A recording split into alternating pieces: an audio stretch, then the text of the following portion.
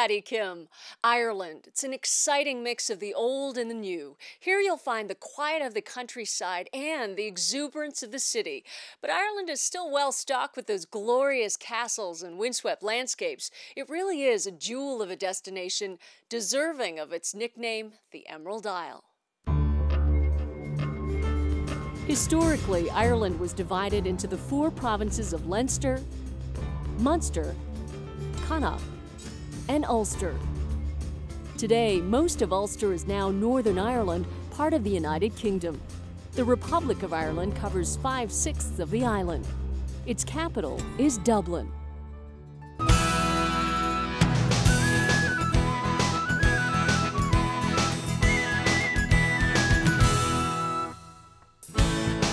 In Dublin, start along the River Liffey for tours of Dublin's architecture.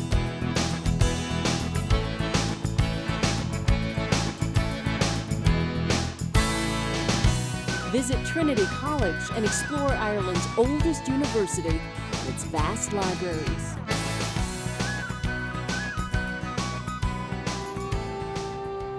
But for a real brush with history, travel to the Boyne Valley in County Meath and see Newgrange. This massive tomb is similar in purpose to the pyramids of Giza, though it was built over 5,000 years ago, before the pyramids were even a twinkle in a pharaoh's eye. Ireland's Stone Age inhabitants built it to house their honored dead, and perhaps for something more. At sunrise on the winter solstice, the shortest day of the year, a beam of light enters the central chamber.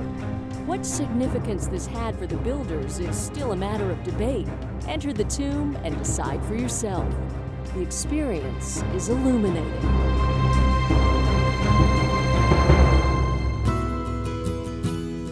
Ireland has produced a plethora of castles, churches, and towers.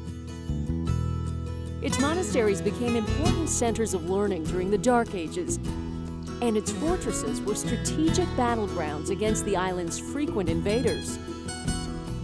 The Rock of Cashel near Tipperary served both a secular and religious function. According to legend, this fortress of the Munster kings was visited by St. Patrick himself and eventually became an important medieval cathedral. If your tastes cater more towards scenery than history, you're in luck. Opportunities abound. Near Galway, the cliffs of Moher rise more than 650 feet from the sea, providing dramatic views of the coast. Also nearby are the surreal landscapes of the Burren, with its cracked limestone and brooding ruins.